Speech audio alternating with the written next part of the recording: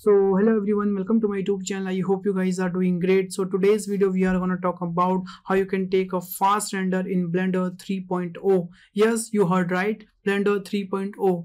So now what you have to do for that, you have to just follow this video till end, and I'm definitely telling you that trick will be work for everyone. So alright guys, so first of all we are just gonna take a render without doing any settings. We'll just hit the F12 and let's see how much time it's gonna take it. So let's see.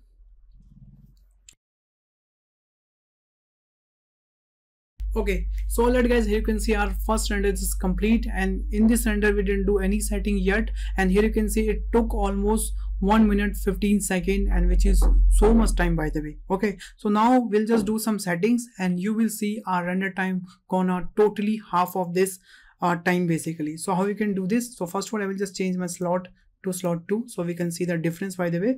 And now what I'm gonna do, I will just go to my render settings, and here I will just go to my performance settings, and here you will see our tiling size option. Basically I'm just gonna set this tiling option to 56 by the way, and here you can see when I'm just gonna set this tiling option to 56.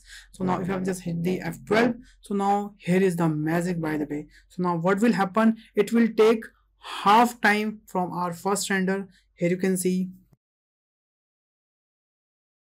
So alright guys, here you can see our render is complete, and now here you can see it's only take 37 seconds, and if I'm just gonna show my slot 1, so it took almost 1 minute 15 seconds. So alright guys, that's how you can save your rendered time and your time as well, and that trick will be work with everyone, and make sure you try this trick. And if you found this tutorial and this video helpful for you, so make sure you just hit the like button, and you can also subscribe my channel. So thanks for watching this video guys. If you learned something in this video, please hit the like button, hit the share button, and subscribe my channel. Also, if you have any queries, if you have any suggestion, please let me know in the comment box. I will definitely reply comment. So bye bye, take care and stay home guys.